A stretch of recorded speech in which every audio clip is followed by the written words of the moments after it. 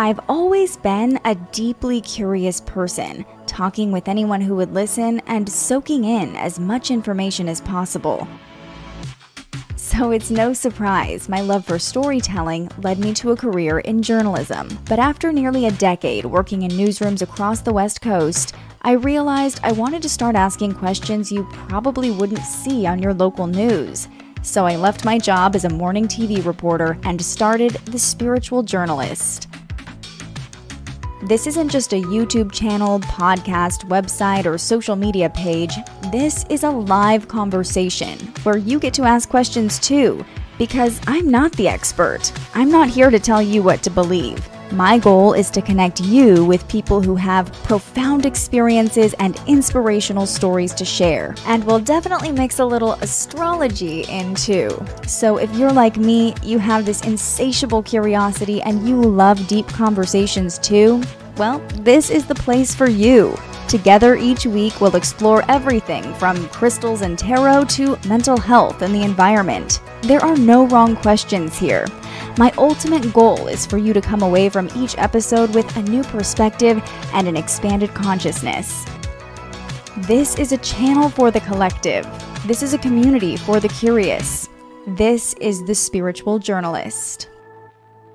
Hello, and welcome to this episode of The Spiritual Journalist. We definitely have a different setup than usual today because we're both in the same room for starters. It's nighttime, and we have our first male guest. Say hello. Hello. This is my partner, Julian, and today we're talking all about NFTs. What are they? How do you get involved in them? What does NFT even stand for? And why you might want to know about them. So if you've been curious about NFTs, if you have been a little confused about NFTs, you're in the right place. We're going to break it down to the basics. So bring your questions, bring your curiosity. If you've ever had a question about NFTs, we will try our best to answer it. We're not cryptocurrency or NFT experts. This is not financial advice. However, most important thing to say right there. However, Julian has been deep into the world of NFTs for the past almost 2 years now, like everyone else in the pandemic, right? And he's dabbled in a lot of different kinds of NFTs too. So we're going to show you different NFTs. We're going to show you how to get involved. But first, we start all of these shows with a brief look at our guest's birth chart. And this is one that I am very familiar with. And so, oh, there's your birth information. We'll just select that right up.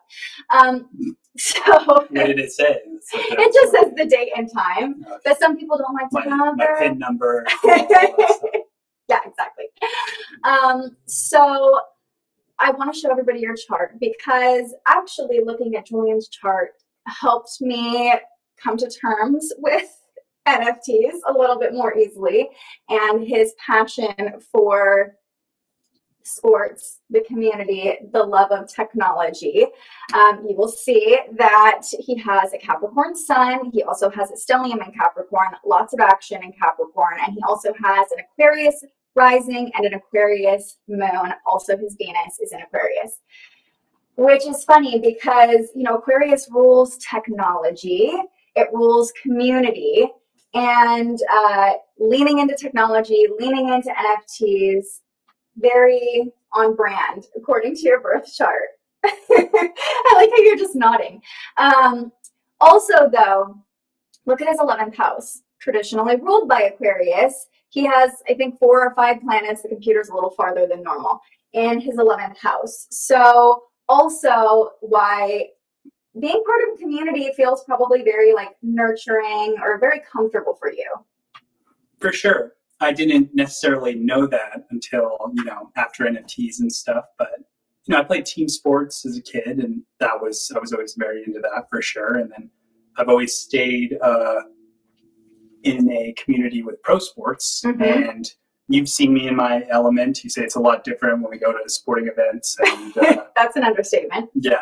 We went to Suns Western Conference Finals playoff game last year, but you said you understood the community and everything. Like once you were there, you said it was like Suns Disneyland. Well, I am not someone who grew up watching sports, so being with you has introduced me to a whole other world. And trust me, there's a tie-in between NFTs and sports. We'll get to that in a moment.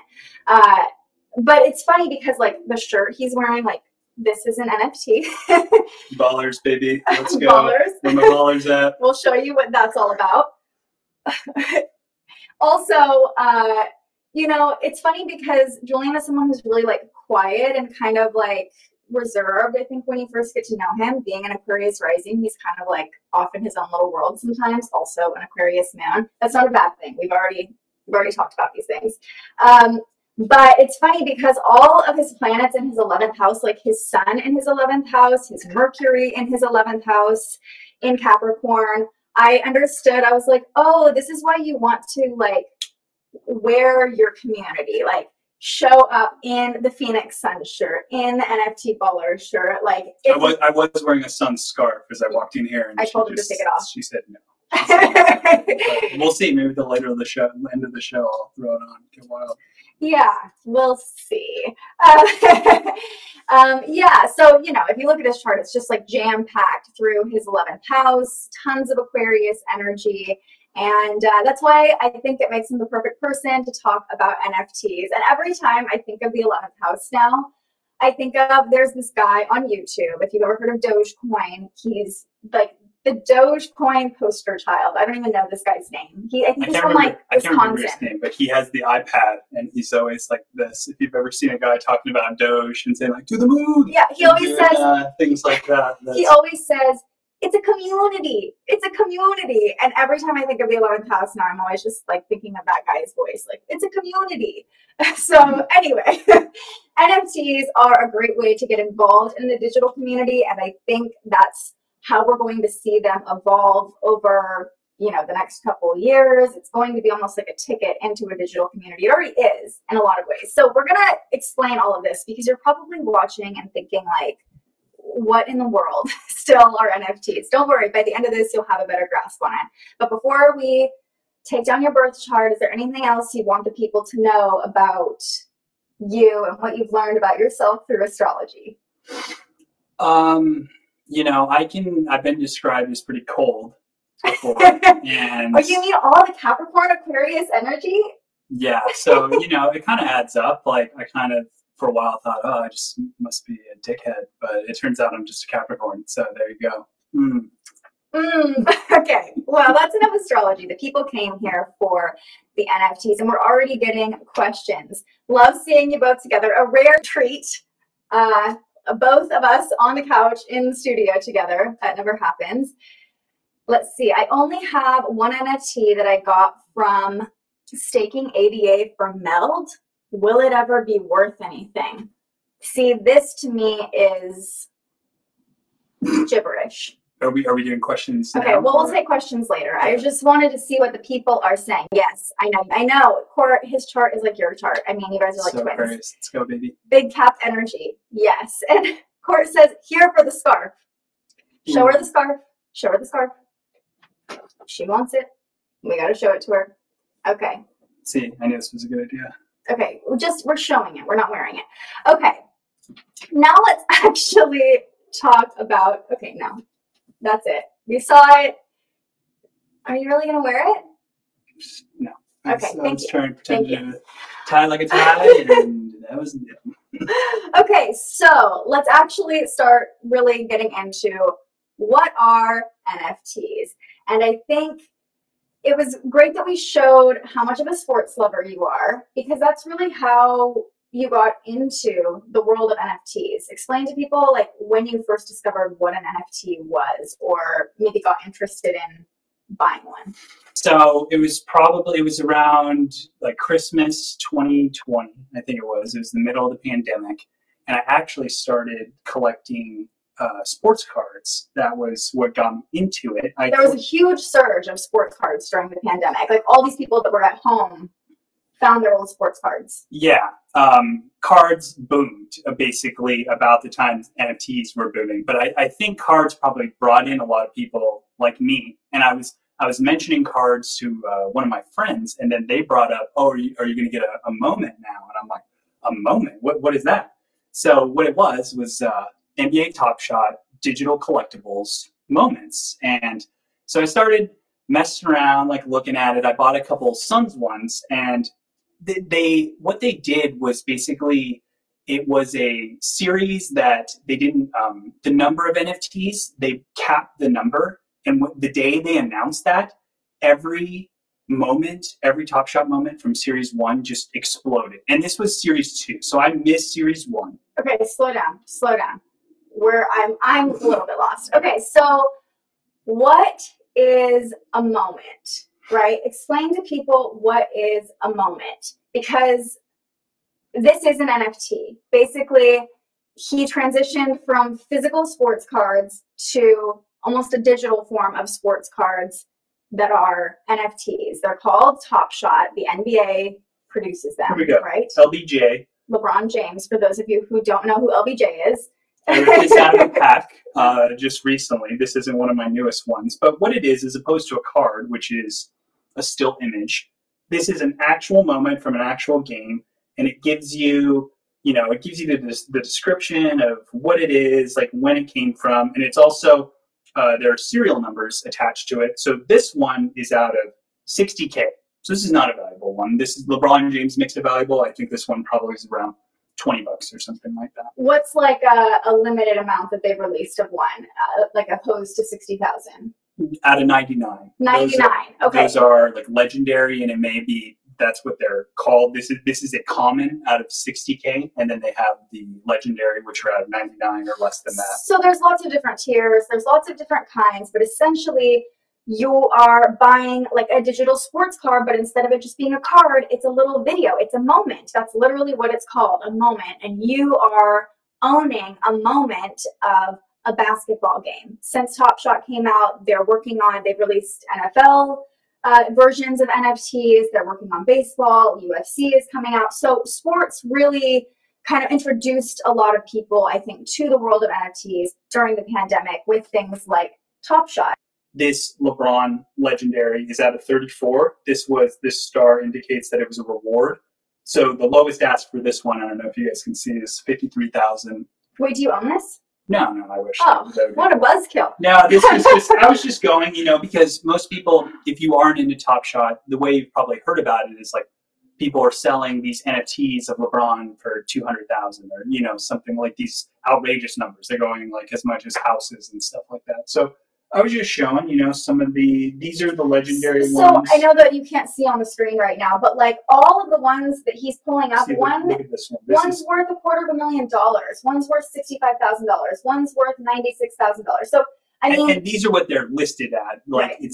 It's worth as much someone's willing to pay. But yes, like for these, this is his debut, so that's why it's listed so high, $225,000. So you can see there is money to be made, right? These are worth a lot of money, and it's really cool. We'll get more into kind of towards the end of this episode where we think NFTs are going and kind of the metaverse. We'll give our little 2 cents projection wise, like why we have decided to invest in these kinds of things. But it's pretty cool that instead of just owning a card representing a player, you are literally owning the moment, right? Like if you watch an amazing game, you can own this crazy dunk or like rebound or whatever. I don't know if you like the game I brought up earlier that we went to, it was Suns Clippers, and there was a Mikal Bridges dunk that Booker gave an alley-oop towards the end. Lost my mind with J. Lou and Matt Reed. Love you guys. But anyways, I have that moment. It's great. It's not like super valuable, but I can, it's just, I saw this with my own eyes, and here it is in NFT form, which is cool. I love how this has just become a super like casual chat with us now. That's what you get when you bring your partner on your show. Jenny asked, does that mean no one else can own a moment if you do, or does demand drive the price up? So that's a good question to clarify. It depends on how many are released, and they cap how many are released. So that first one he showed was out of 60,000. There are 60,000 moments. They each have a serial number. Generally, the lower the serial number, the more valuable a moment is. But then there are some that are out of like 99.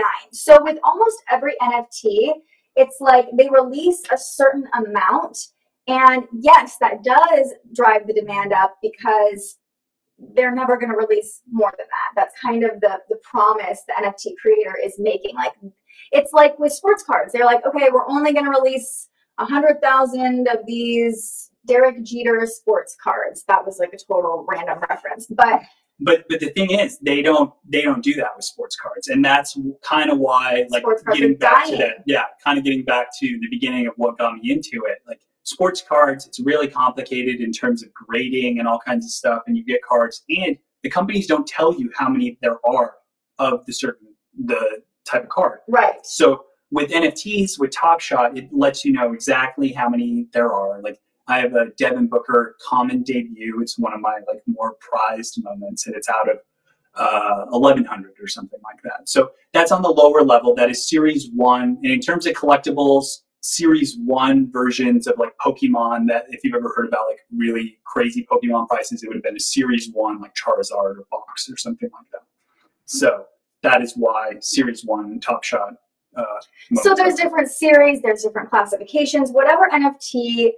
You don't have to be into sports to be into NFTs, and we'll show you different examples of NFTs for different interests. But each NFT creator has kind of its own system of tracking, of value, of what is more of like a prized NFT than maybe a more common NFT, right? Yeah. And so rather than like diving into like specifically what it means on Top Shot, I think it's more beneficial for you to like decide what you're excited about and then learn that specific kind. And like Top Shot or NFL All Day, these Dapper products, Dapper's the company behind Top Shot and the NFL version of it.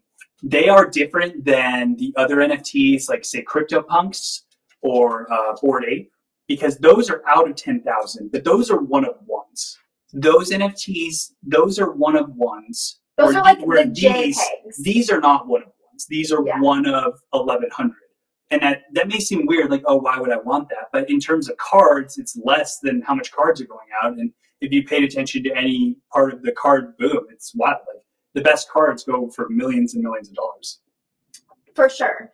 And so, like, a lot of people, when they think of the NFTs, they're like, oh, yeah, you're owning a JPEG. Like, those NFTs are generally, the ones that are like the most popular are generally 1 out of 1, but there are only like 10,000 total released, and each one's individual. So like I said, we'll show you different examples as we go through this. We'll kind of explain how each one works, but you're better off deciding what you're interested in and then learning about that specific thing. And let's hold on before you do that. We got to explain packs too in Top Shot. Okay, well, so we have an exciting thing. We're going to open a pack. We're going to open a pack, but let me preface this. Okay. Some of those LeBrons I showed you that were extremely valuable, they were in packs. That was, you didn't know when you initially got it that you were getting a LeBron. You bought an NBA Top Shot pack. Like a card pack. Like a sports card pack. Yeah. And then when you open it, you digitally open it, it's like a wrapper comes off, and then it shows you what moments you have in there. So when the people got Series 1s during the pandemic, before it boomed, people could just go into the market and buy multiple packs because it wasn't a big deal. Even like when I first heard about it, I'm like, I can't even wrap my head around what I'm actually, seeing. But then when you think about cards, they're pieces of cardboard. It's like, if you really comparing, what is this digital NFT? I can't own this, I can't touch this, but I can touch a card. It's like, yeah, you can touch cardboard, but in terms of value, it's valuable because of how many there are and what condition it's in. And yeah. Jenny said, I love that. Like Wonka's golden ticket. Yes, there is an element of chance in most NFTs. Also, since we're all in the same room, you guys get some cameos from our dogs during this live stream. So can we open a Top Shot pack? Can we show? He saved the Top Shot pack just for you guys so he can show you how this works. You can be part of the experience. And like I said, if you're not into sports, keep watching because we'll show you some other kinds of NFTs. If you're like, who is this LeBron James guy?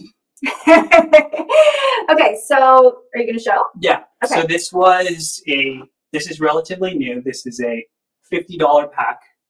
But Top Shot has done something different where there could be potentially a legendary in here, one of the more valuable ones. It could be a bunch of 60K, which aren't very valuable, but there's a chance. Older editions of packs, You knew it was either common, moments, or legendary. This one, they mixed them up.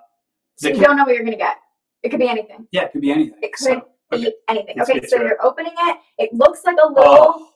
What? Okay, the marketplace is down at the moment, so I cannot actually open this. I was a little scared because it doesn't let you to this point, but now I see this exclamation point. It is not going to open. Okay, well... But we can try again later towards the end of the show. We'll try again towards the end of the show. This is part of, you know, the Top Shop stream game. The marketplace is in maintenance right now because it's actually dapper. There's been a lot going on today. They have a UFC version of NFTs. And today, the marketplace went live. For that kind? Yes, the UFC marketplace. And that marketplace is in maintenance as well, because I have actually a few of those UFC NFTs, and I want to sell those as soon as I can. Okay, so the moral of the story here is that this is all through technology. And maybe later.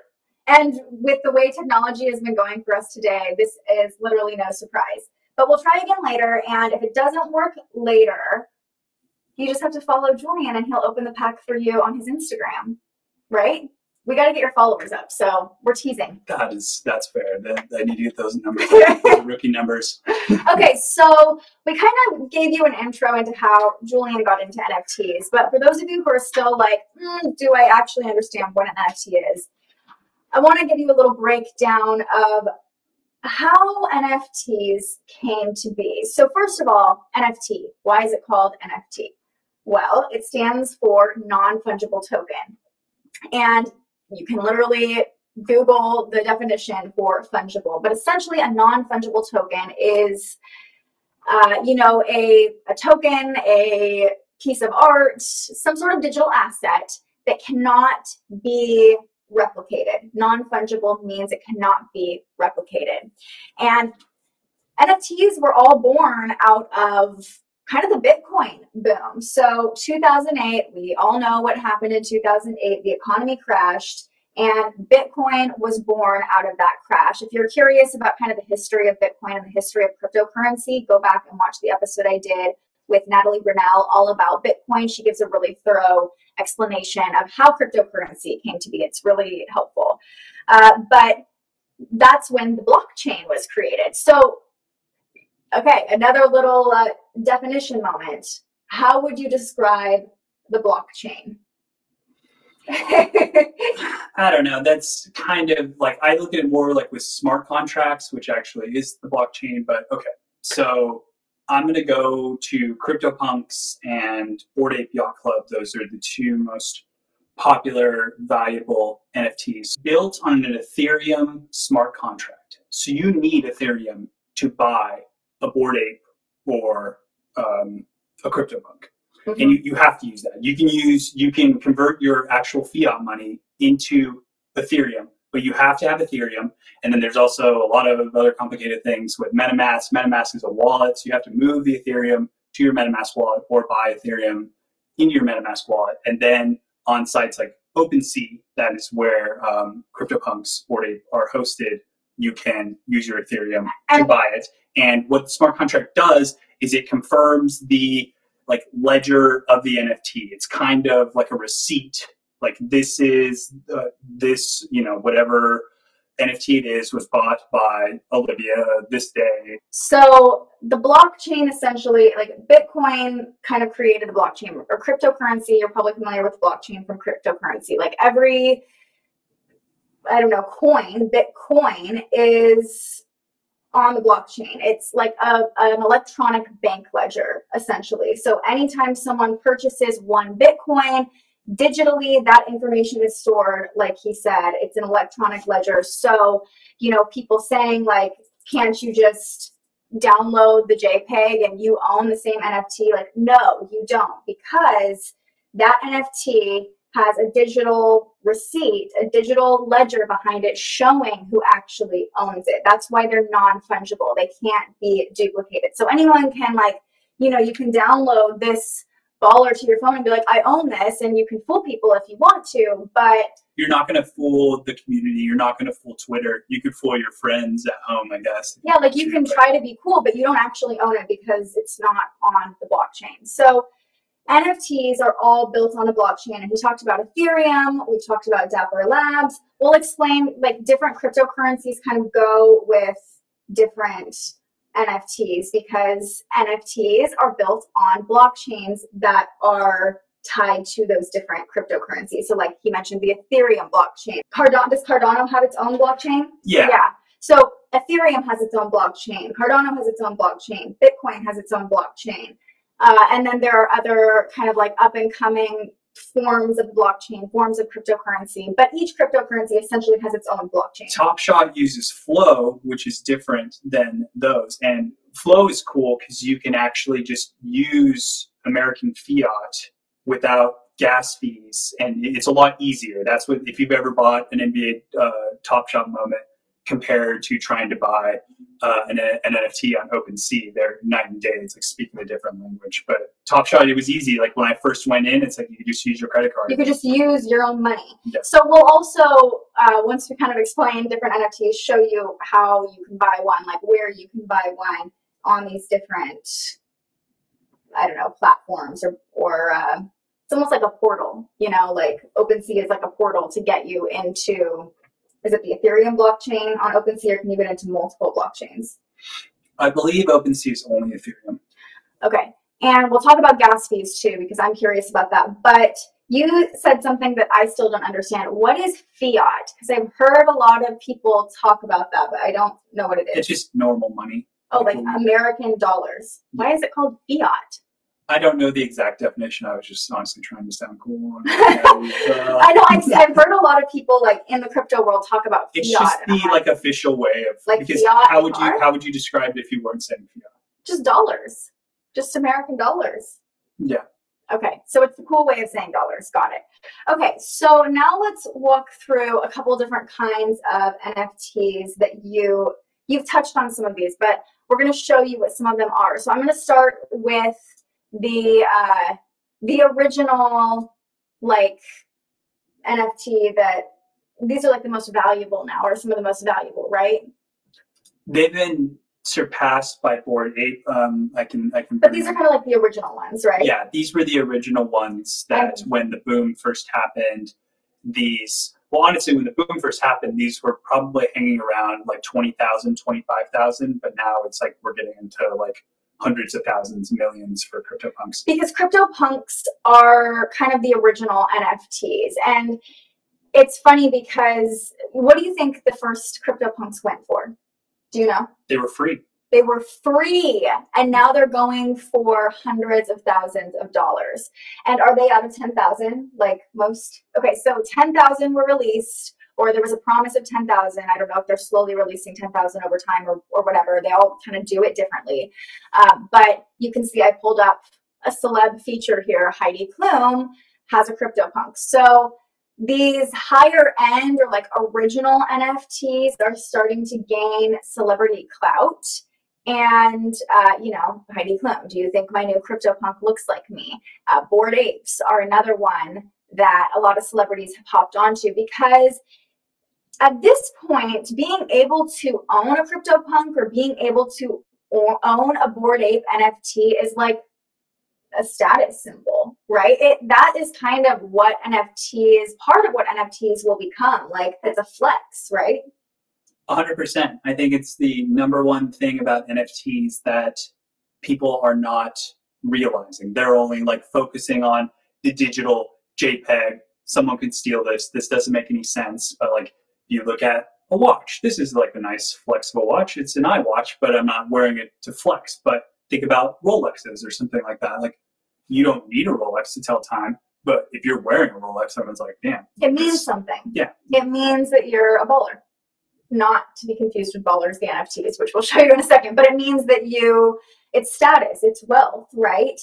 And it's interesting on that note, because a few months ago, we watched a conversation that Mark Zuckerberg had with Gary Vee, all about the metaverse, all about NFTs. Highly recommend watching it if you're into NFTs or the metaverse.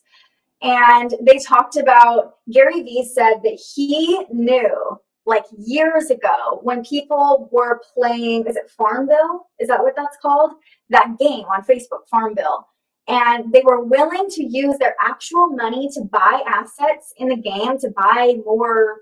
I've never played Farmville, but, you know, buy things in the game so they could like level up. He was like, oh, people are willing to invest their money only for it's social currency. It's social currency to be like, oh, I'm on this level of Farmville. Yeah. It's people love leaderboards. It's pretty wild. That's part of the reason why I believe Top Shot at first, and I still believe in it. One of my friends, Josh, he used to play, it was the MLB, MLB The Show. And there were basically digital cards that you could buy. You were given packs for playing. I don't know exactly how it works, but you would get digital cards. They're basically like the first moments, just not on like the blockchain.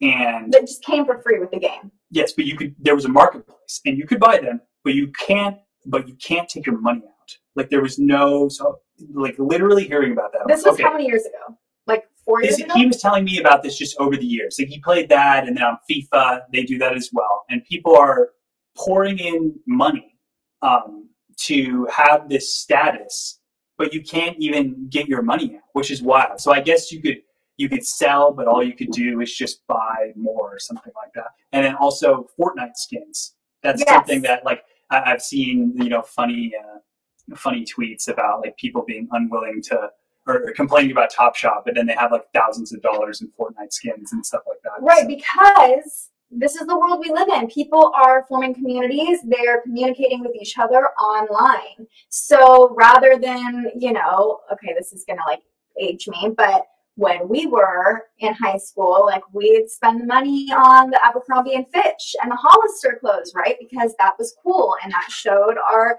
classmates or our peers that like we were cool. We were with it.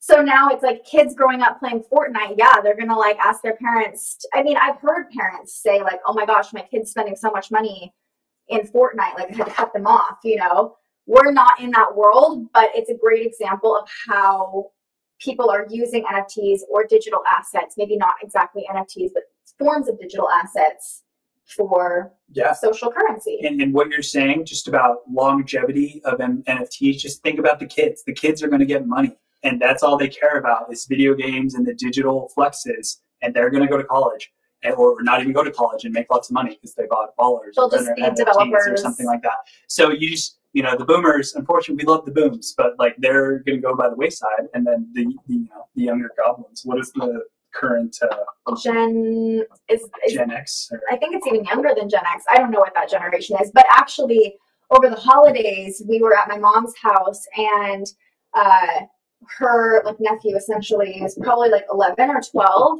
and he started talking about the Discord. So have you heard about the Discord? I'm not in the Discord.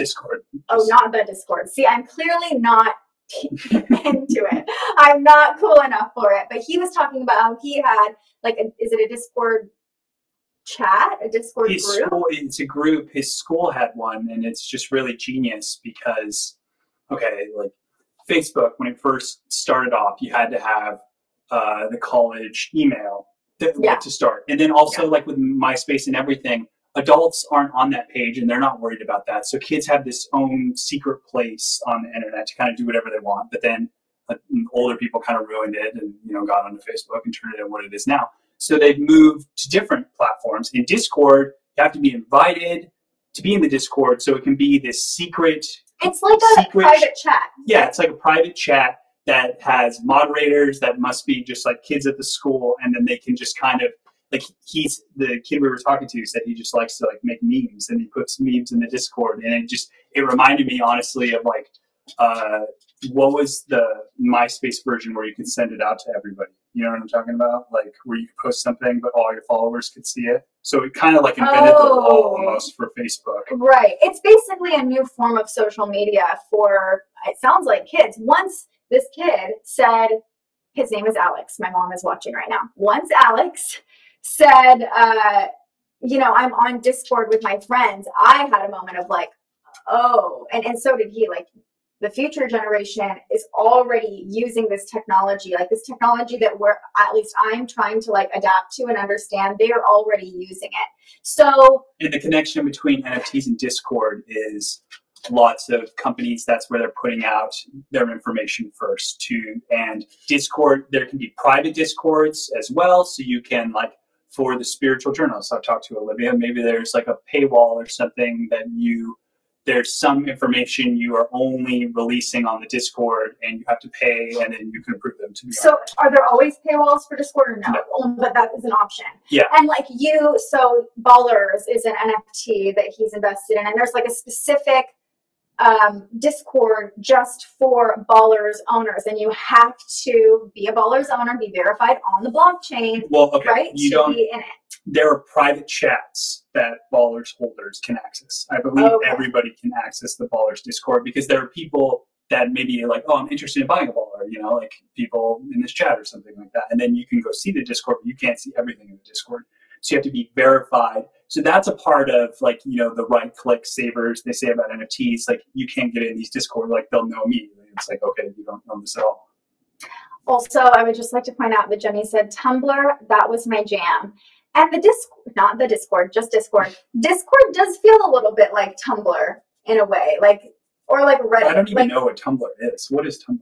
Well, we're not going to go into that, but Reddit kind of, you know, how it's just like a feed of like constant comments or something, right? But it's more like, it's like if Reddit and AIM had a baby.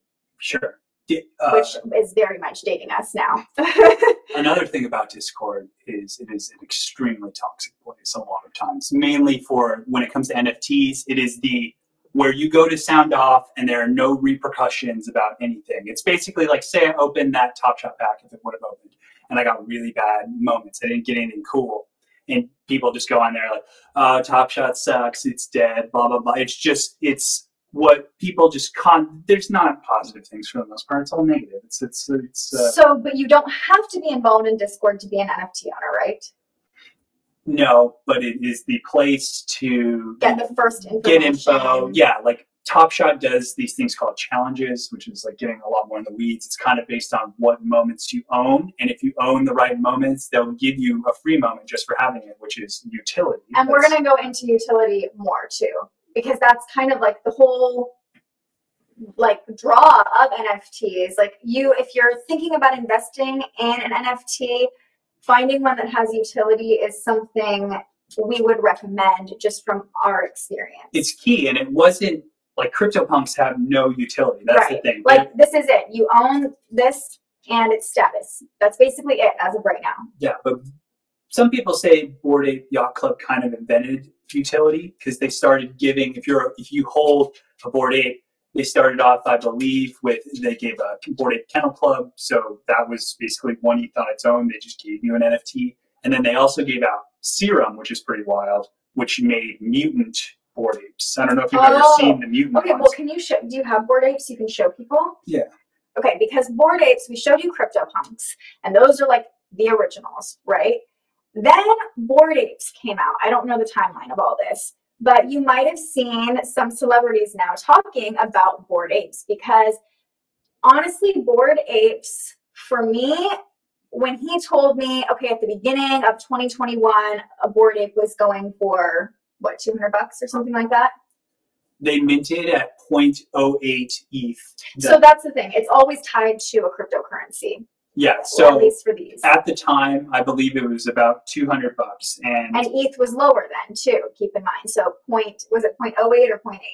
0.08. 0.08 ETH. So if ETH was like $2,000 at that point, it would be about like what, $200 -ish. Yeah. You're right. That's like 150 to 200. So yeah, just trying to explain that it's not just this is how much it was going for in fiat. Or in US Do you want to know what the floor price for? I want to know what the floor price for Bored Apes are today. 100 ETH.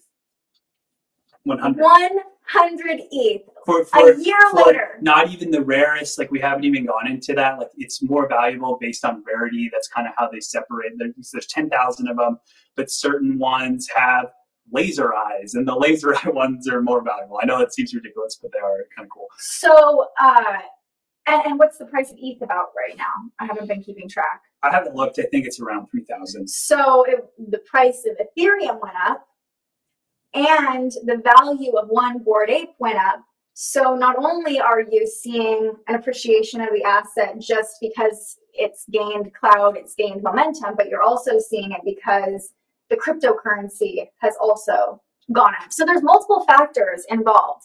But do you have some Bored Apes to show the people? Yeah. Willow wants to see. Here we go. So you probably recognize these.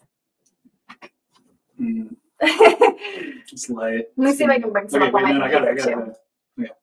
Yeah, so these are these bad boys. You know, if you want to own one of these for what is 100 times 3,000?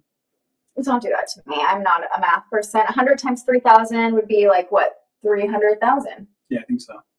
Okay, so these are these bad boys, like price. So this is the cheapest one. This this bad boy right here.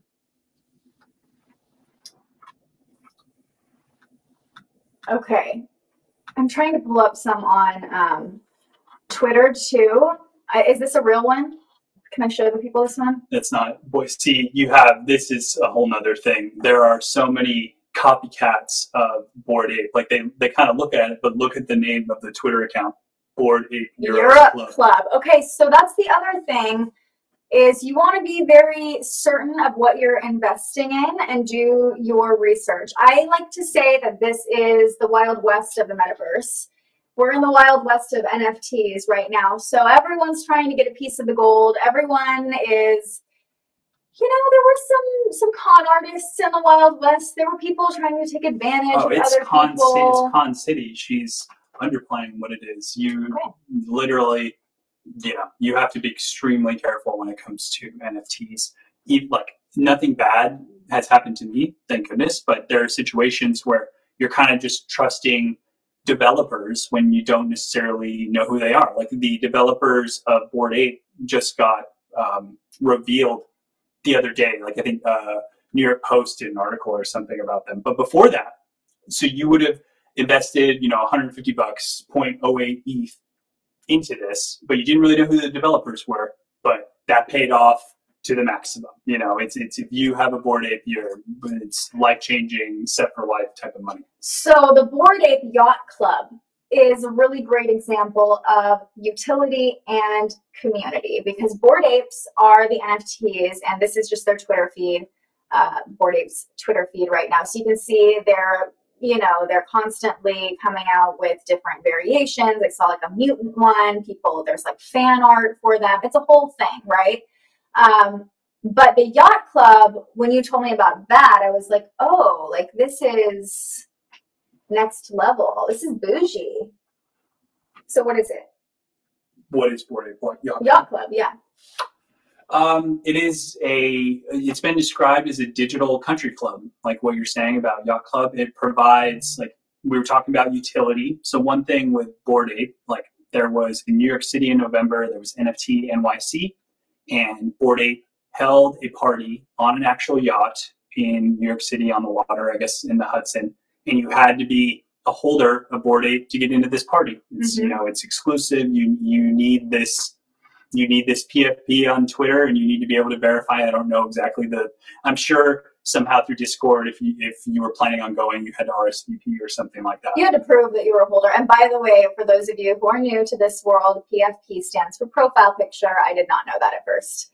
Yeah. So and so that's just some of their utility. It's interesting. Like you see, like they gave out sweaters, like Bored Ape Yacht Club sweaters, and then you just started. It was maybe just because I follow Twitter enough, but like courtside, you see these like couples sitting just wearing the black sweaters with the ape skull on it, and you know, if you know, you know, and anyone who knows, we went to a Kings game and I saw someone wearing a Bored Ape sweater. I was like, oh, Bored Ape, that person's rich. So it's like, you know, it used to be like, wow, that person's wearing I'm dating myself so much in this podcast, like Juicy Couture or Gucci or Prada. You're in your 20s. Prada, I know, but like this. saying Juicy Couture is pretty, you know, you guys know. But now, speaking of the early 2000s, didn't Paris Hilton just get a Bored Ape now she's coming out with her own NFTs. Just look her up on Twitter, Paris. Oh, is that her? That would probably be where she profile has it. picture. Okay, I'll look that up.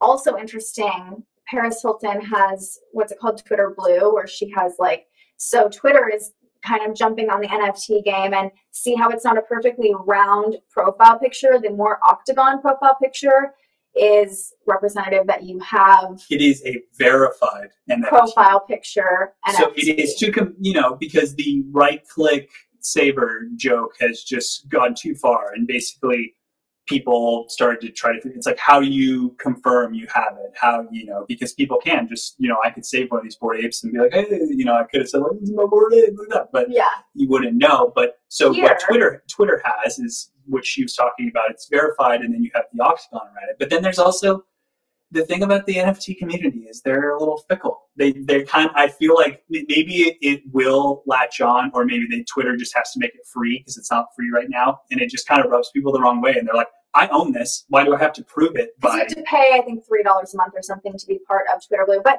when you click on Paris Hilton's profile picture, you look at the bottom, it says, the name of the NFT, the number, the serial number of the NFT, what collection it's part of, and then it says verified collection by OpenSea. And OpenSea is the platform where you can go buy NFTs, which we will show you. We'll show you how to get involved. But I just thought that's interesting that Twitter is already looking for a way to create utility through Twitter by allowing you to showcase your NFTs and showcase that they're actually verified. But yeah, Paris Hilton, I believe, has a Bored Ape. So Bored Apes have become kind of this like status symbol of NFTs, and they vary in price because the different like features they have make them more or less rare. So this is another NFT project that we are actually invested in. And when you see what they look like, you'll understand why I hopped on board with this so quickly, because, I think it's important if you're going to get into NFTs that you are somewhat interested in whatever project, or you at least kind of like whatever project that you're getting into. I think that's an important part of it. So Junkyard Dogs, Julian first showed me these, and I was like, okay, I could get on board with this because they are little, like, they kind of look like Boston Terriers, our dogs, but they're like little mutts, and they kind of have weird googly eyes. Speaking of our dogs jumping up on the couch, and they totally look like our dogs, honestly. And so I was like, this is a project I can get behind because I'm obsessed with our dogs. I believe other people will think these are kind of cool and funny and cute, but these ones have a ton of variety. They have different outfits on. They have different colors and almost like breeds of the dogs, different markings on the dogs. Some of them have an eye patch or an eye out. Some of them have a ball in their mouth. And depending on what features the NFT has, that can kind of tell you how rare it is or how valuable it is. So we have a couple of them, and talk to them about like the utility that, or the value, I guess I should say, of holding on to an NFT and what you learned through Junkyard Dogs and just kind of like holding on to these. Okay, that's a good example. This was my first one that I bought on the Ethereum blockchain that was not an NBA Top Shot, because so I watched Bored Ape go down and people get it. Like, I had an opportunity just like anybody else, but I also just heard a lot of, crypto maxis or CryptoPunk maxis that were like, this is just ripping off what CryptoPunks are, it'll never work, blah, blah, blah.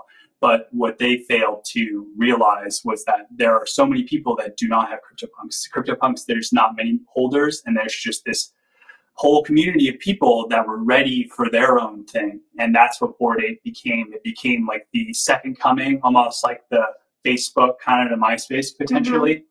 And yeah. But then we sort of missed the boat on Bored Apes. Yeah, sorry, I forgot where I was going. They quickly became too expensive for us to invest in. Yeah, definitely. But after just going through that, it's like, okay, I have to just, I don't know, I think it's a good idea to not like diversify NFT portfolio and go with something else. So I've been waiting for a dog related, I showed them how closely NFT. Look at this little junkyard dogs resemble our dogs. We love dogs, and I just see all these apes, and there's other, there's cool cats and lazy lions. So lazy lions. Yeah, lazy lions. That's actually a successful NFT. I've never heard of that. Anyways, I came across JYD Junkyard Dogs about a week after their mint. So I missed the mint, but then I was able to, I got this bad boy on OpenSea. And mint is when they're first released. Yes, and they were, I believe it was the same as CryptoPunks 0.08 ETH. That's a pretty standard, I feel like, floor price when things are minted. Yeah. And now 0.08 is right around like the, $300 mark. Maybe more than that now, but either way, it's usually it's probably about the same. It's honestly not that much different because it did go up and then it's come back down. So yeah, we have a few of these, and she was talking about rarity. So you're viewing your junkyard dogs on OpenSea right now?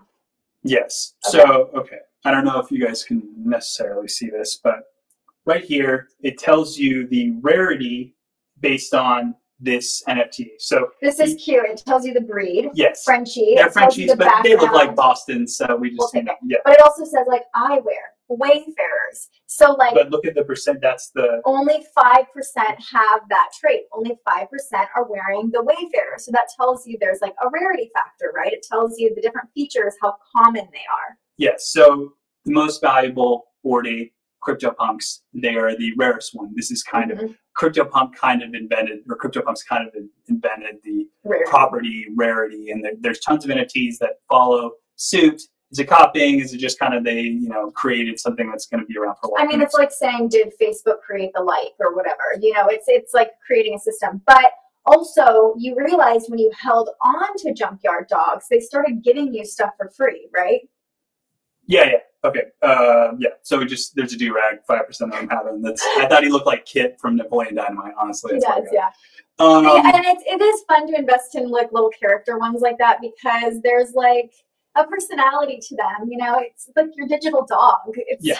Okay. So we have 4, and what ended up happening was they probably had it since the beginning, the idea, but what they offer you is these things called scraps. So you get 1 scrap each week for every JYD you own that is not listed. You cannot have it listed for sale to get the scrap. So, but what you can do with the scraps is over time, you can get a rarer version of a JYD that only I think there's only going to be 100 minted or something like that. You need to have tons of scraps. But so you can basically, just by holding, you are being given kind of this token to eventually get a different NFT that just because you own it, you are going to get a way more valuable NFT just by owning these ones, and that you could sell potentially. It's loyalty, with some NFTs, like for example, Moments, Top Shot, what we started with, the utility there is the challenges you can complete. So we won't go deep into the challenges because we only have so much time in this episode, but essentially, I know our dogs are just a little JYD out of my side. And, this is comfy. I'm just gonna get right behind him. Honestly, too, when he showed me the Junkyard Dogs, I was like, French Bulldogs and Boston Terriers are very trendy right now, and so I am confident that more people will buy these. But what I was saying about challenges, so the utility with Junkyard Dogs is they give you these scraps. Eventually, if you get enough scraps, you can make something out of the scraps. You can have a whole other Junkyard Dog that you get just for being loyal to that NFT and not selling that NFT.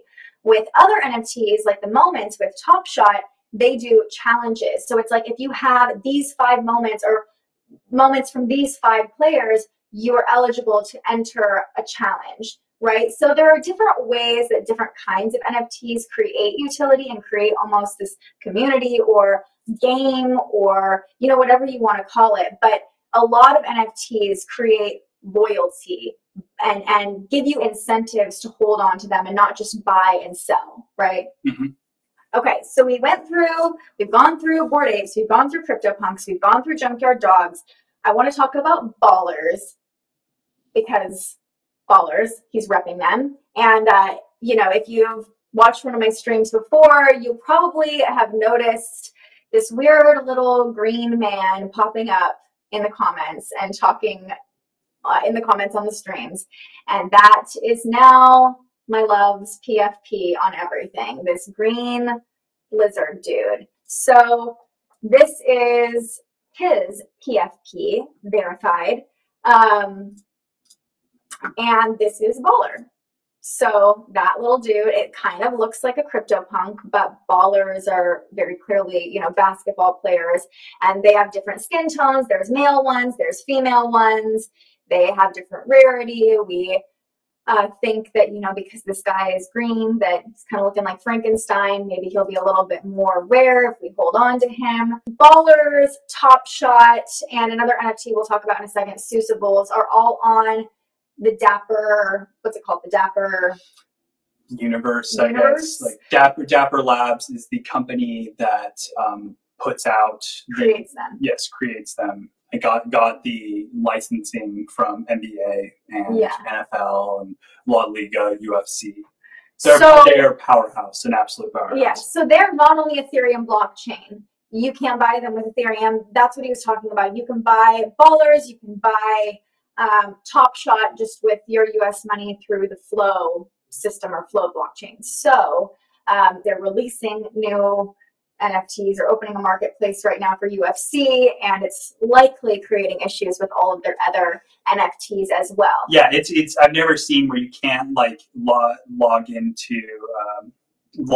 basically just to see what is in my wallet. So hopefully it's still there when I definitely do log in, or I will be going to Canada to talk to Dapper Labs and be like, yeah, where is my green boy? I need him. Where's my green boy?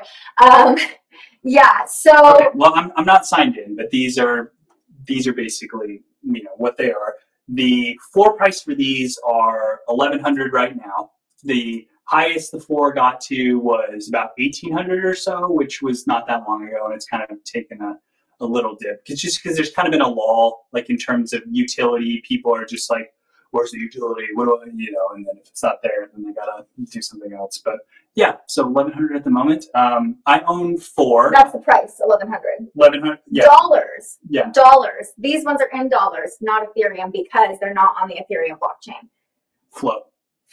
So you can see there's like, I don't know if you can see, but there's like female ones, there's male ones, there's black ones, there's brown ones, there's white ones, there's green ones. I think there's even some other colors. Some girl has purple hair in here. Yeah, zombies, aliens, you know. And they all have different features that make them more or less valuable. James is asking, how much did you pay for the PFP? He wants one. James, get James a baller. So I minted 3 of them. And okay. they were $200 at mint, and you don't know which one you're going to get. It was just random. It was an absolute shit show as that was going down. The website was barely working. I was able to magically somehow get 3 of them.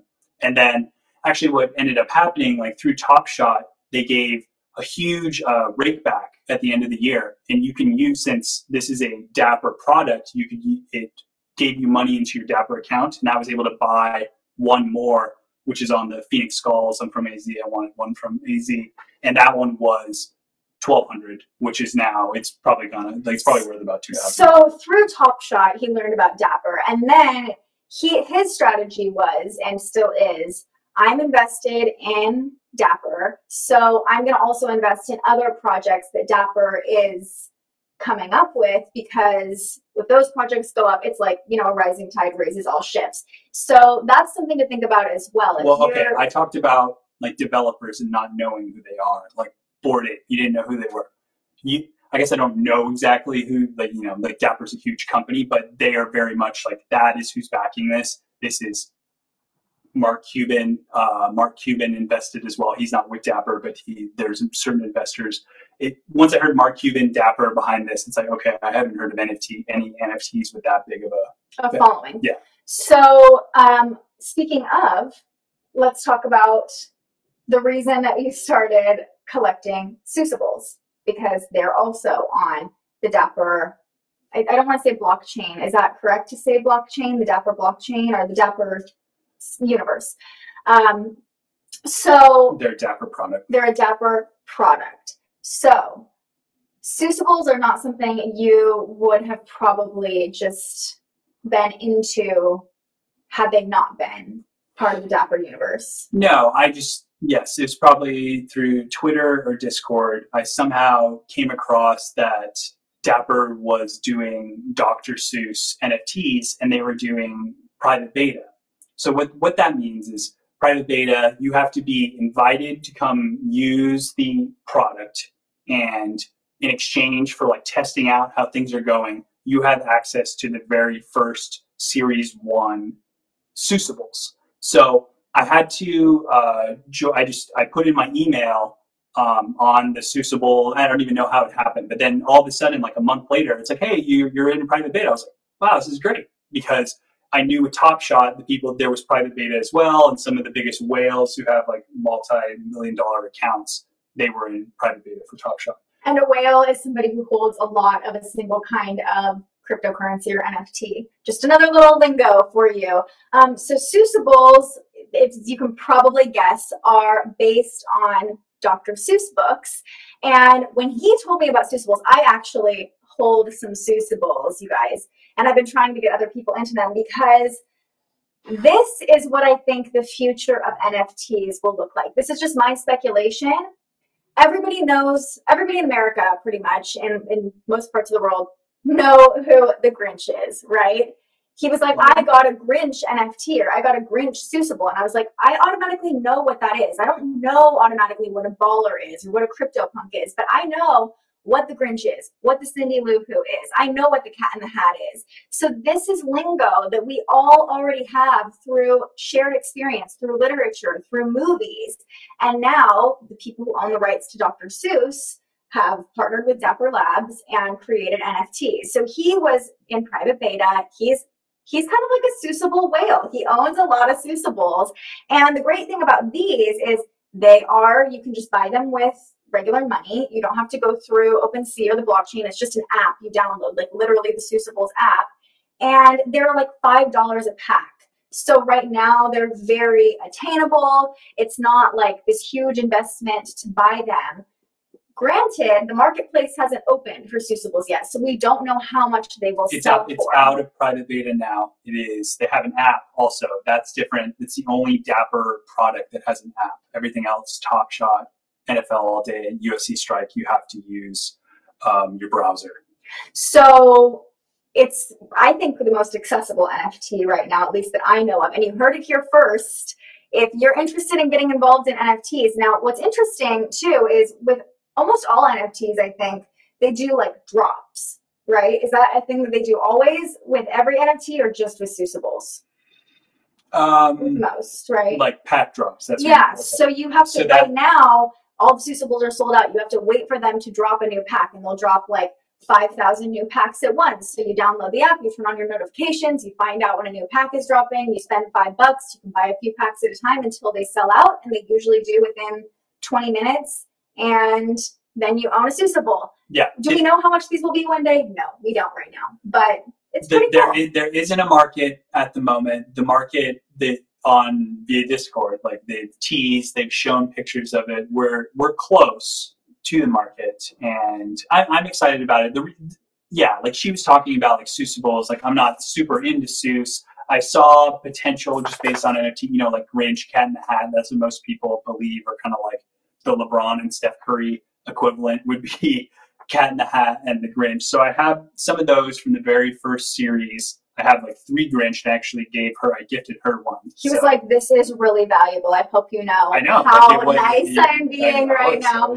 How this works in terms of rarity, like you can see there are the base, which are like the most common ones, and then it goes up. There are 4 different rankings of them, and then pins would be the rarest of the rare. I believe these are out of 1,000. But Seussibles, I believe, has yet to, I think they're going to do something kind of like the Legendary and Top Shot. So these may not be the most valuable ones, but they are Series 1. So in terms of just, with collectibles, Series 1 is always what you want. Like, have you ever heard about like comic books that are really like that? Like the very first Spider-Man comic book is like the most valuable one. Right, or like you can even think, I mean, I'm not into comics, but like people collect Barbies, and like the very first Barbie is the most expensive one. So yeah, being first into an NFT project, it is like I said, the Wild West. Like getting in on the ground floor of something, it could be a total bust, but it's a gamble. You're putting in $200 to invest, maybe in most cases, about, And you could potentially be the next Bored Ape Yacht Club holder and have $1 million NFT on your hands. And also it depends on what goes with the cryptocurrency market in a lot of these cases. Not this though. And also, Seussibles, why I went in as well. So as soon as I found out that NFL or that Dapper got the rights for NFL, the Top Shot version of NFL, I knew I had to do whatever it takes to get in this private beta, because I want the original. I want the Brady, first series. I want the Brady debut. I want the Mahomes debuts. Tom Brady. Anyways, so Seussibles, NFL all day, all Dapper related. So what Dapper promised was basically, if you bought a whole NBA Top Shot set, it's called Cool Cats, and it costs like $5,000 to complete, or even more, that you would automatically get access to the NFL private beta. So my thought process is like, okay, I cannot do that, but I'm going to do the next best thing and just be very active on Dapper as much as I can, because I've seen the way Dapper kind of operates, and they reward like loyalty, what you were talking about. So I'm like, okay, if I like Top Shot, I definitely, a lot of people abandon Top Shot, and at certain points I've gotten lols, but once I found out about NFL, I put more money into Top Shot, and I've been very active on that. And then Seussibles as much as I could. And amazingly, I was able to get in NFL all day private beta, not in the first wave, which Cool Cats got you the 5,000, but literally a week later I got in and didn't have to spend all that money. Because he basically showed Dapper Labs, like, I'm loyal, I'm interacting with all your different kinds of NFTs. Like, if anybody is worth being in private beta for NFL, I should be considered, and it worked. And being in private beta gives you the chance to get on the ground floor of something. So, you can see why that would be valuable. Maybe. What is this? This is what I got. This is NFL. Yes, this is private. Okay. No one, you can't even see this. This is private stuff. You got to be deep in the streets. We are an hour in, and I want to show people how they can actually get involved in these things. One thing, we kind of gone through all the different kinds of NFTs. Another thing I want to say too is someone asked, can an unknown artist like me ever be able to sell a song as an NFT? So there's a really big movement also among the artist community, because if you are able to create an NFT from your art, you are like holding on to ownership of your art. It's like a lot of artists are excited about the idea of being able to use NFTs to gain value in their own art, to not have to go through brokers. And music also, I think that we'll start to see that more and more. Like, each song will have maybe an identity on the blockchain or something like that. I think blockchain technology, NFT technology, is going to start to seep its way into everyday life in more ways than we can understand right now. Like, something else, a lot of people have seen this Gary Vee video where he talks about how receipts will eventually be NFTs. And like, if I sell you a service, the receipt I give you can be an NFT. And if all of a sudden I become famous, then that receipt will be worth something and gain value. And then we're both gaining value on the service that I provided. So like I said, it's very convoluted. It's very, it's the Wild West. It's unknown, but who knows? An unknown artist like you might be able to sell a song as an NFT someday. We will see. Maybe. I have been saying, like, if Apple starts to use NFTs, or if Disney starts to use NFTs in any way, it's game over. Like, the whole Seussibles thing opened my eyes to the potential for Disney, like, or even Top Shot, the Top Shot moment in a sports game. Well, why can't I own a moment from my favorite Disney movie? Like, I could own We Don't Talk About Bruno. You know what I mean? Like, if Disney starts doing that, if you can own a moment for your favorite movie, and only 100,000 people even can own We Don't Talk About Bruno, think about the potential for that. Yeah, let's sell the house and get the Bruno. Sell the house, NFT. Right? So there's a lot of possibilities in the world going on behind me too. Check that out. Yeah, like I said, we are all You have sold me, Jenny says. See, I'm telling you, the Disney comparison. If Disney comes, and when he showed me Seussibles, the most valuable ones are like the pins, and they actually, the little pictures of them look like embossed pins. And if you've ever gone to Disneyland, you know about the collectible pins that Disney already has. There's already like a collector's market in the Disney world. So if that extends to the metaverse, extends to NFTs, I mean, I think in the next year or two, NFTs will be like household conversation, you know, in every house in America. And Willow thinks so too. So she's over it. I really briefly, for people like Jenny who are now sold on NFTs, how do they get them? How do they buy them? Because I leave this to you. You are the NFT man of the house. We've already kind of explained it. Do you just go to OpenSea? I still don't know how. Do you just go to OpenSea.com? Is that a thing? OpenSea.io. Here we go. Here, I'm going to bring this up and show you guys. What you need, the confusing thing is you need a MetaMask wallet, which is, for me, it took me a while to wrap my head around what I was even doing. But MetaMask is basically a wallet that kind of will become, you can connect it to your Google Chrome. And then when you go to these sites, it'll easily like connect your wallet. So like with Junkyard Dogs, I can verify I have JYD, and then they give me the scraps like through my MetaMask wallet. So you have to sign up for MetaMask, and then through MetaMask, you can buy Ethereum. But I've tried to do that, and sometimes it can be this whole finicky, weird thing. I've had more success like buying it through Coinbase and then moving it to my MetaMask wallet. So that, yeah, that'd be the easiest way. And then you find what you want. And then there's also, but the thing with Ethereum and OpenSea, you have to deal with gas fees. Yeah, talk about that. What's a gas fee? Because I still don't get that either.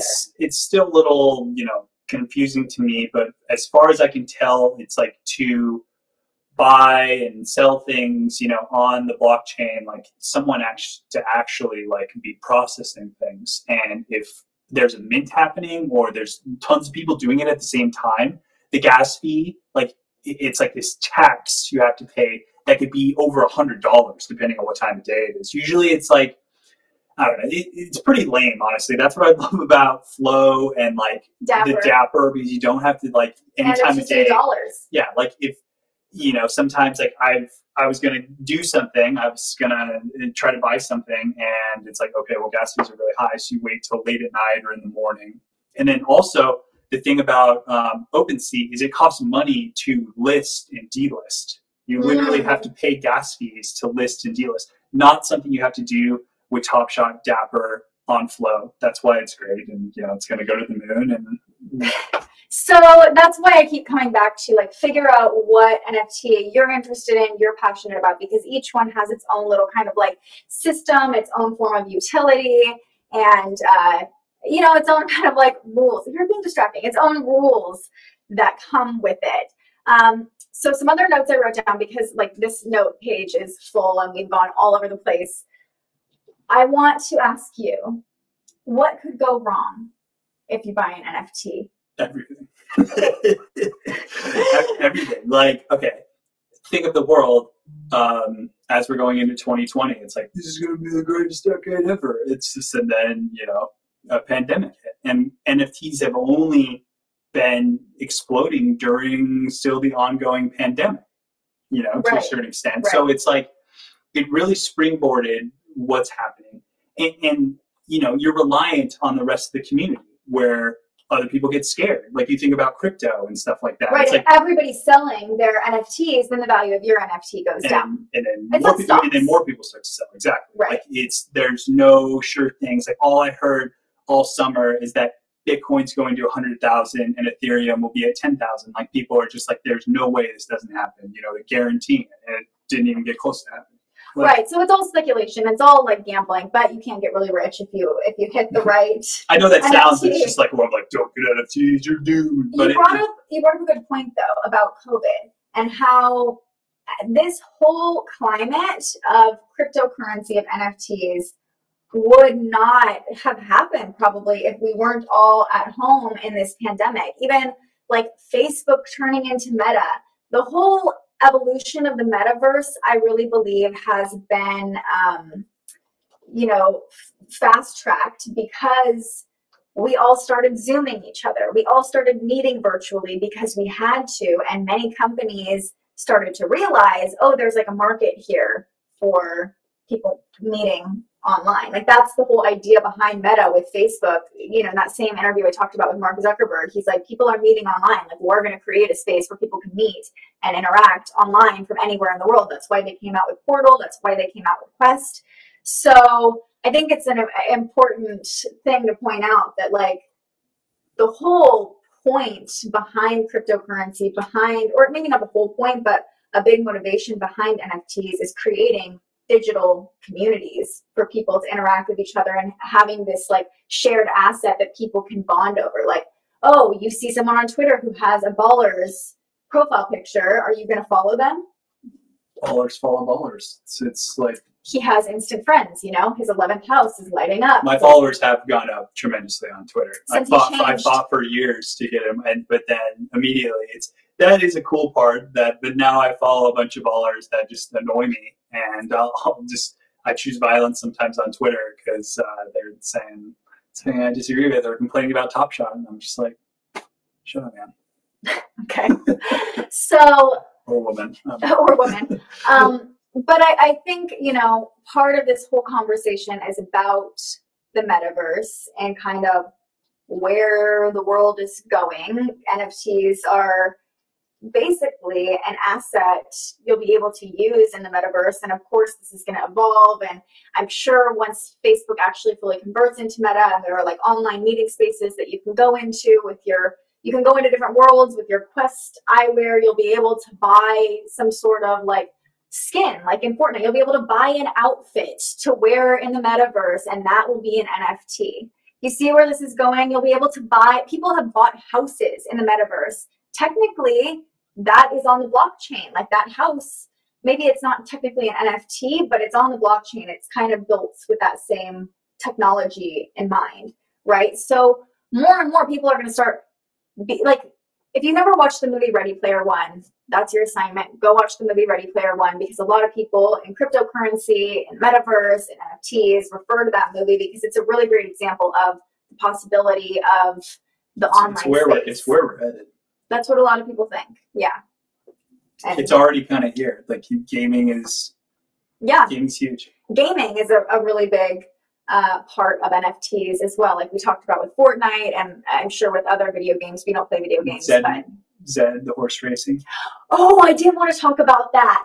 This is crazy, you guys. So this is a horse or an NFT on the Ethereum blockchain. And we were thinking about getting involved in it. I'm kind of glad we didn't.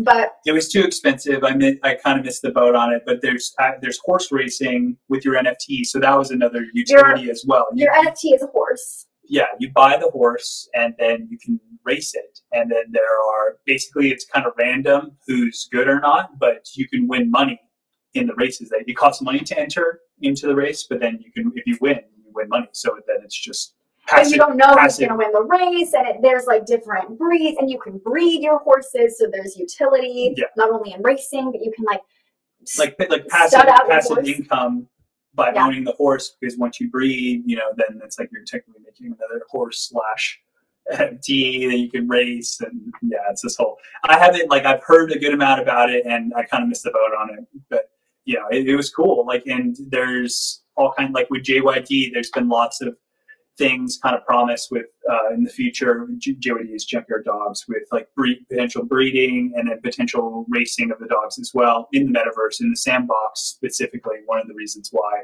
I was also bullish on JYD and continue to be, because they own land, Junkyard Dogs, in the sandbox metaverse, which is a type of metaverse. There are multiple. It's kind of a race to see who wins, almost like a space race, but the metaverse race. And on that note, I've been thinking a lot about, this is called the spiritual journalist. So, spiritually, like, why would you be, our dogs are like licking the couch. I don't know. She's wanted to get out of here for a long time. Why would you want to live in the metaverse? So you don't have to deal with your dog licking the couch while you're trying to record a podcast episode. But, if you're, our dogs are super antsy. Okay. So if you are someone who believes in the multiverse, different realms, different realities, right? Even if you watch Marvel and all the different realities that are playing out at the same time, it's a very spiritual concept, right? Who's to say that the sandbox metaverse isn't one of those realities, right? Like, we are creating new realities that people can live in, that people can communicate in, that I can go hang out with someone who lives in India in the metaverse and we can be friends. We can have a relationship. Like, this is the information age. This is the age where our dogs are antsy. This is the age where, we're able to communicate with anyone around the world. And like, the metaverse is just taking that to the next level, where I can put on goggles and feel like I'm meeting you face to face. So NFTs are just kind of like an extension or an asset within these metaverses. Yeah. Yeah. Okay. Last thing I want to go through. This is just a fun little thing we can end on. Some fun terms. I know we've told you guys about like PFPs and lots of fun little terms that I made him explain, but this way, if you get into trading NFTs or buying NFTs, you will know what people are talking about if they say these things. So I'm going to tell you the term and you tell me what it means. The first one is fat-fingered. Go. Fat-fingered is when you list an NFT far lower than what you intended. Say you were trying to list it for $1,100, but you leave out a zero, so it's only $110.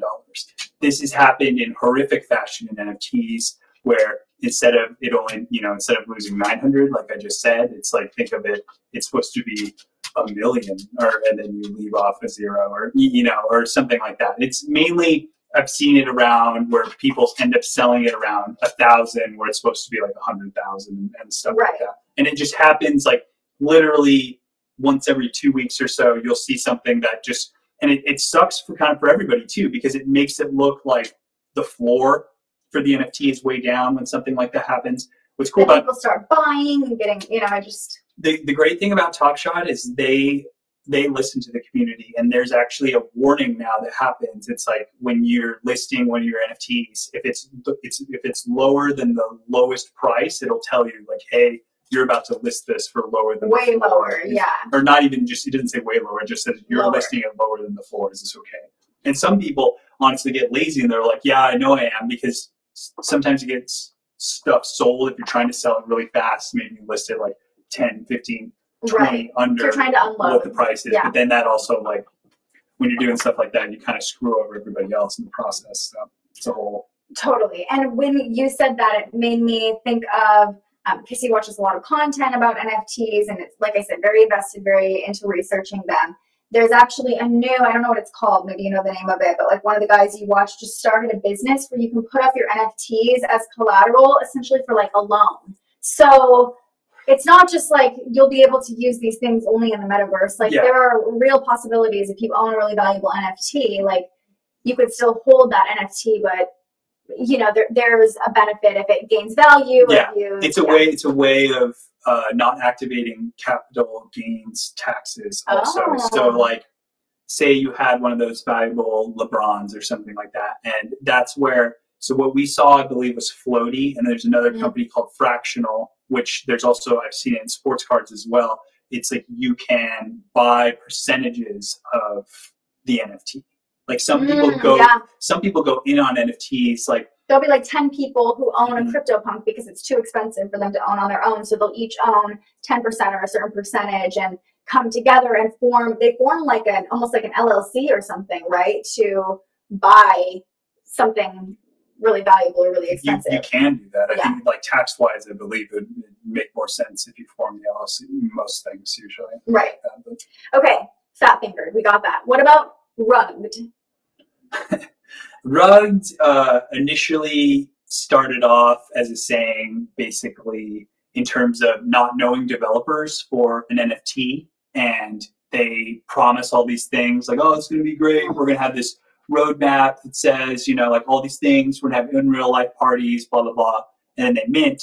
And then those people just go away because they just had, NFTs is there on their Twitter avatars, and it's not their name. They're just like a persona. You don't even know who they are. And then these people just disappeared. So that's where the saying came from, Rug. Now it's a lot more just thrown around. It's kind of this almost a funny saying, like immediately if something doesn't go your way, you're just like rugged.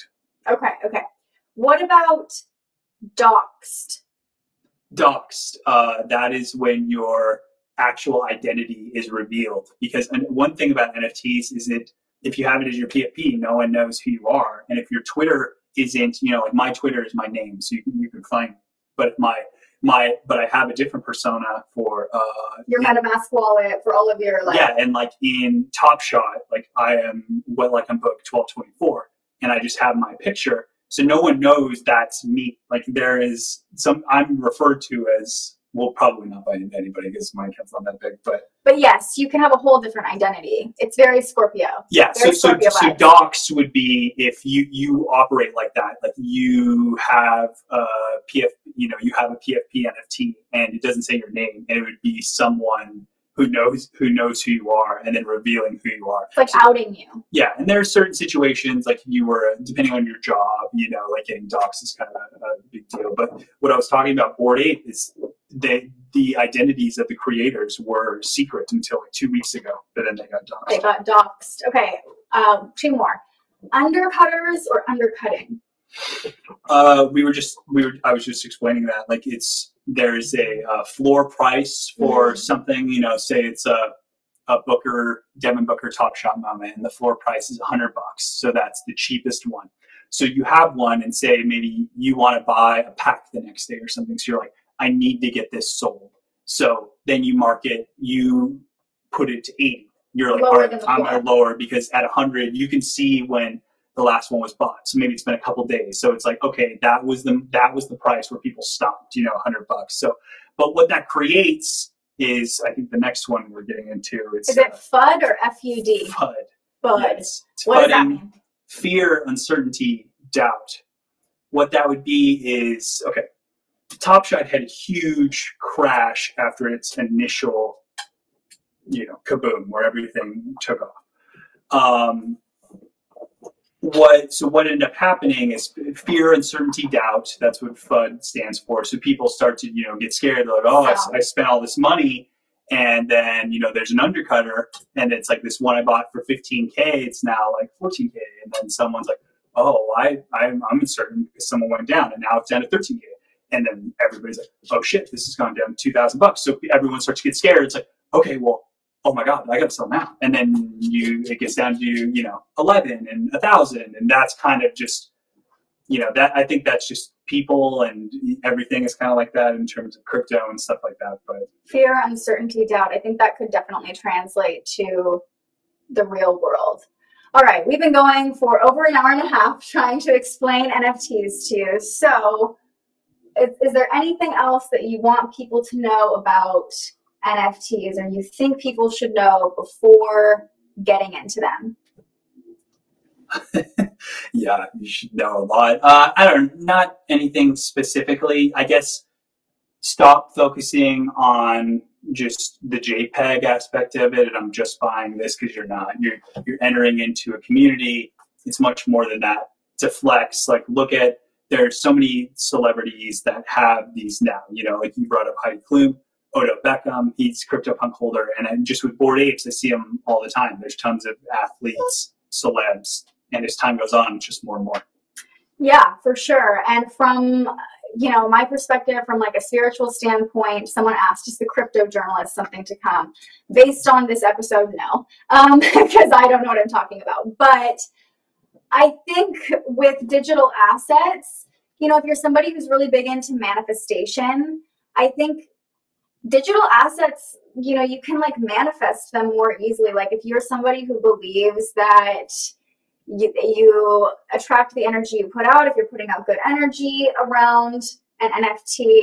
Like this literally happened with cryptocurrency. We gifted cryptocurrency to somebody and instantly the amount of it or the value of it went up. So I don't know. I'm someone who believes in manifestation, whether it comes to physical money or digital assets. And I just feel like spirit, God, whoever can manipulate digital assets more easily than physical assets. So if you're somebody who's into manifestation, that's just something to think about. That's just a perspective. So yeah, hopefully that provided some more clarity. I know we tried to answer some of your questions. And I know that it's a wild world out there. The best advice I can give is just to get involved, start with something small. Seussibles is a great place to start just because it's only $5 a pack. And for me, that seems like a safer investment. But yeah, just if you're curious, the best thing to do is try it out for yourself. So we always end these shows with a card pull. I'm just going to pick from The Universe Has Your Back deck. And these are just, well, a card just fell out. So this is our card. Are you ready for it? Yep. Okay. Ooh. My capacity to tune into the energy of love gives me the words I need when I'm ready to speak up, the compassion I need when it's time to forgive, and the power I need when I am lost. Doesn't necessarily relate to NFTs, but it's a little inspirational message for you. And also a reminder that just like I was talking about, if you are going into an NFT project with good energy, good vibes, if your intuition is calling you towards it, if you have a good feeling about it, like listen to that. Try not to get so caught up in like the hype or, you know, just, it can be really easy to get like swept up in a movement, you know? Is that good advice or no? Yeah, I'm just hungry. Okay, all right. Okay, well then that's our sign. The dogs are antsy. This guy's antsy, but thank you all so much for joining us. I appreciate you coming here, coming with an open mind, with a willingness to learn. I hope this was helpful. If it was, if you could go ahead and subscribe to our channel. We are trying to get to 1,000 subscribers so we can monetize and keep bringing you free content every week. Check out Ballers, check out Seussibles, check out Top Shot if you're into sports.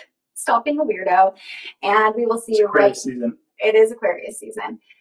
We'll see you right back here next week. I will see you right back here next week. It is undetermined if these guys will be allowed back on the show after today. But thanks for being here. Thanks for hanging out with us, and we'll see you right back here next week. Until then, stay curious. Thank you so much for joining our discussion today. If you enjoyed this episode of The Spiritual Journalist, you can find more on thespiritualjournalist.com, or you can listen to our conversations wherever you enjoy podcasts. And if you want to learn more about astrology, join me live every weekday morning on YouTube, Facebook, and Twitter for Transits Today, where we break down the energy of the day based on the movement of the planets and start our morning off in a high vibe. All of the information we share on The Spiritual Journalist is completely free to you. So if you'd like to support more content like this, the easiest way to do so is to subscribe to our YouTube page. Head over to the Spiritual Shop on our website and buy yourself a little something. Or if you're feeling extra generous, you can buy me a coffee to fuel future live streams. Just tap the link in the description or head to buymeacoffee.com and search The Spiritual Journalist. I'm so grateful you found us here, and I can't wait for our next conversation.